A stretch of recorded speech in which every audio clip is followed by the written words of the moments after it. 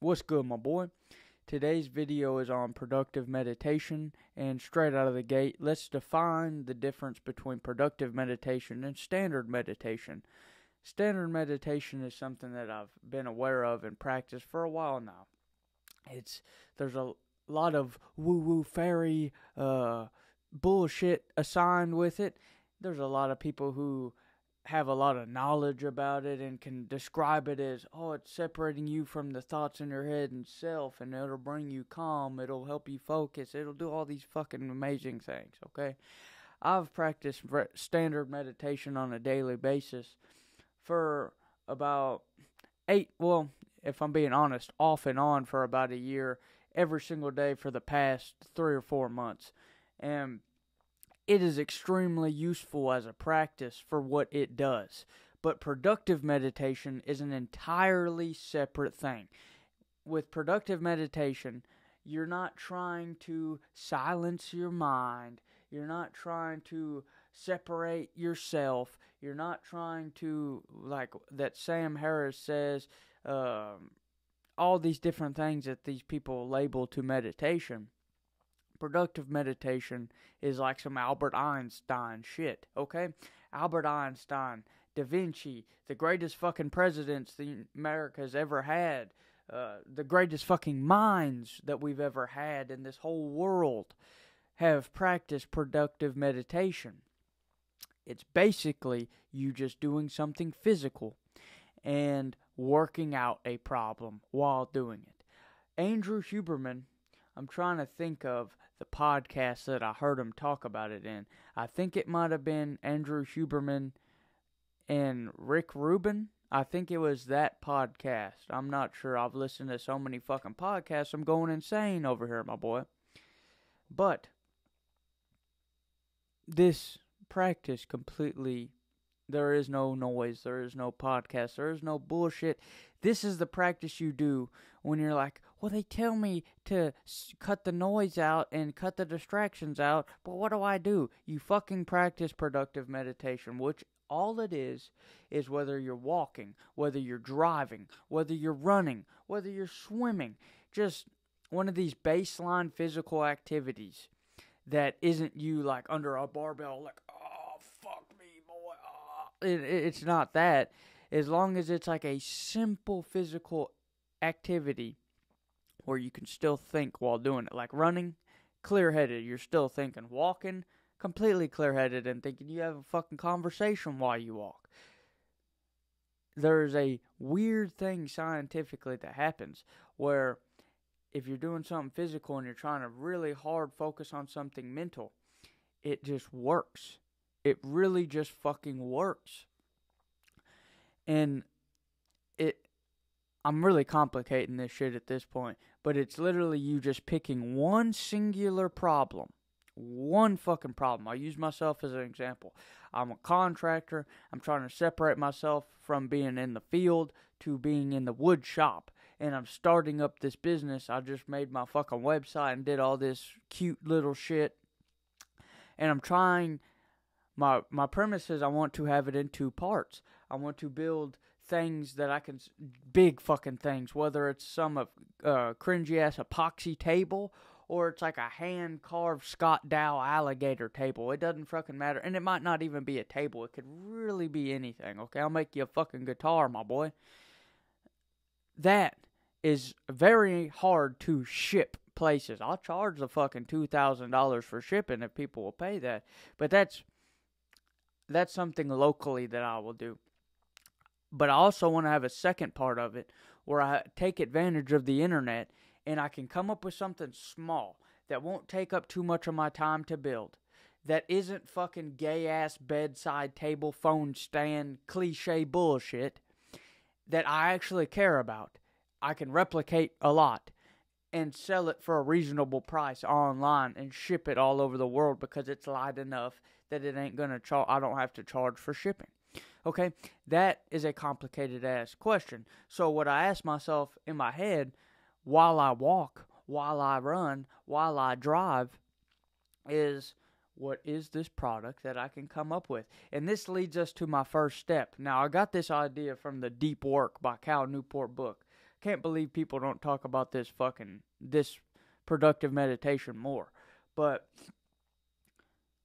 structure it. See how I listed out those variables of it needs to do this, it needs to do this, and then I also have a next question. I have a next question after each one.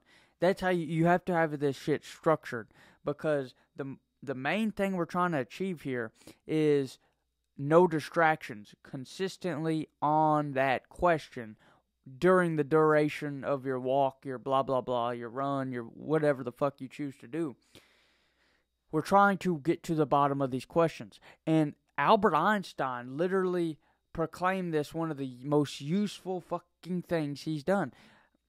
I could list probably 100 different names. I've heard it in almost so many fucking podcasts that I've heard from these people at the upper echelon that we respect so highly, talking about this shit of like walking and it being great for thinking and coming up with ideas. So, cut the noise. Here's one of the things. We so often, when we get a monotonous task, that we feel is just basic, bare bones. We think of, oh, alright, I'm going to the gym, I'm going for a walk, I'm going for a run, I'm going for a hike, I'm going for I'm going for a drive. Let me put on music or a podcast. Now, I fucking love music. I'm in a fucking music studio at the moment. I love podcasts, okay? I sit there and listen to Rick Rubin, Andrew Huberman, Joe Rogan, all these people that I really admire, and it just fucking gets the cogs turning in my brain. It's so interesting. It's so interesting to me. It feels like candy for my brain. But there must be a balance. There must be a balance, my boy. You must dedicate times with no noise working out these problems, because you keep thinking, what is the main determining separating factor between me and where I want to be? It's like I see all these people, they cut the fucking noise. You can't figure out the idea that's going to be your big thing. You can't figure out this, you can't figure out that. You keep beating yourself up because of it. It's because you won't cut the noise at certain fucking points, okay? You have to embrace boredom and cut the noise and work through these fucking... It's not easy. It sucks. It can be boring at first. You're gonna fucking wander in your mind at first, just like meditation. But you don't be a little bitch. Be the fucking man, grab your nutsack, and get through it. You're not shoveling coal here. It's like, all my work right now is physical. I'll lay out my day as a contractor because I'm slowing down so I don't have any big projects. I was building like 700 square foot outdoor living rooms and 30 by 40 decks with swimming pools and all this different shit. And now I'm kind of doing small jobs, ramping down. And like yesterday, I ran electrical for one job. Well, I do have semi-big job. I'm putting in like 10 fucking windows and a 12-foot sliding door on this back patio that reframed and redid. But I'm going to end up subbing that whole fucking thing out. But I ran electrical for that. I went and I pulled out fucking 25 foot of iron fence, heavy ass shit. Just cut all the fence panels down, three bars going across them. And then I had a big-ass hammer drill busting through this concrete. And I got that shit done in a couple fucking hours. And then I worked out in the morning. I did a bunch of other shit. I helped do some electrical on a power pole. I finished trimming around that pool on that deck I listed. I did a lot of physical shit. And this isn't me trying to brag. I'm trying to list examples here. I do a lot of hard physical fucking shit. Oh, I was also on a fucking roof fixing a bunch of shingles for some lady over a fucking lake. So I do a lot of hard physical shit. Again, not to brag, but to use the example of this shit is fucking hard. I understand completely that this meditation, this mind, this mental shit is fucking harder than the physical. You know why? Because with the physical, it's just like the gym. After I pull out that fucking fence and the lady that owns the house is so impressed with, oh, you work so hard, here's an extra $40 for you. Here's a soda. They're like, holy shit. I'm used to the work. It's not anything impressive to me because I'm used to working hard in the fucking trades. But this mental shit is like 10 times different because after I go and get in the car after doing that work, oh, it feels like I just nutted inside of a woman, my boy. It's literally just like you feel so good about yourself for doing, not like on some cocky shit, but it's like after going to the gym and getting a crazy ass pump. That's the same thing with the physical work in the trades. You feel accomplished. Now, this mental work, you don't really have that physical exhaustion. Your whole brain just feels fatigued. And it's kind of, if you're not used to this field of the mental shit, it's hard to see any true progress. But I've been rambling on too long. We got to get down to the two major things here. Distractions and looping. Okay? Now, whenever you first start this productive meditation, your brain will try to immediately go to the most interesting thought, okay? Say I'm walking. I'm like, all right, I'm going to walk, and I'm going to think about the best product for my wood shop. What it needs to be like these variables, and it needs to be this, and it needs to do this.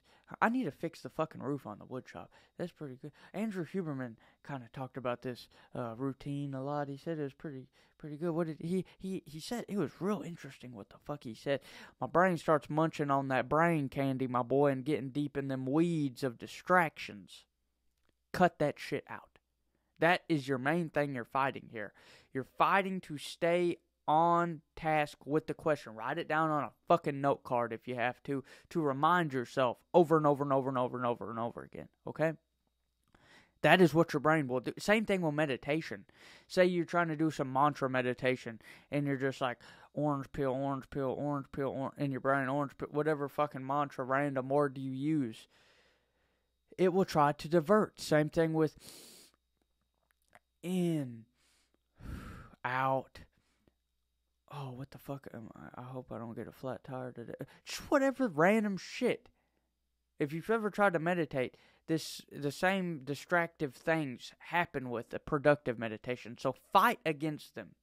I know people say, don't push the thoughts out in meditation. This ain't regular fucking meditation, my boy. You're trying to work some shit out, okay? So push the distractions away and center back on your question. Now, the next thing is looping. And this is kind of an unthought of one, or not commonly thought of problem with this. My boy Cal illustrates in his book. Your brain will cycle on a loop base level. Meaning that instead of diving deeper into the question and getting to the root answer of it, your brain will just cycle on what you know. It's like, well, I could kind of do then, and it's like you never really get anywhere. It just cycles on what you fucking know. So if you can avoid the looping and avoid the distractions and just walk, this shit ain't complicated, my boy. This is literally just bare bones walking and thinking about a fucking problem, but it is rare in these days where people don't give a shit about this stuff. But for those of us who would consider ourselves highly ambitious, almost to our own detriment, this is a incredibly useful tool. So, experiment with the productive meditation that I've outlined in this video.